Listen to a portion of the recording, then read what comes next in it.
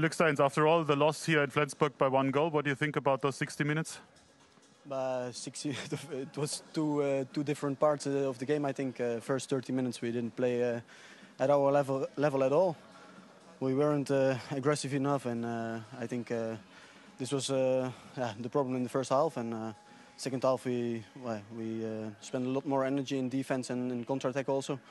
Then we can score some easy goals. We play 7 against 6, and that gave us some solutions. And the match wasn't long enough for us today.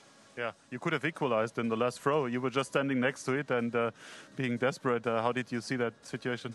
Yeah, we had to risk something in defense because they had the ball and it was still 15 seconds to play. And I said to the goalkeeper, I will run whatever happened. And everybody had the same idea. And Nedim could make the goal. And I think it even touched the post. And we weren't lucky in that moment. Regarding the standings, would have been huge to take a point or even 2.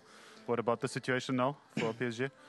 Yeah, now we have a lot of matches played last days, and we will continue to play a lot of matches again this week and next week. So we just have to continue and fight till the end.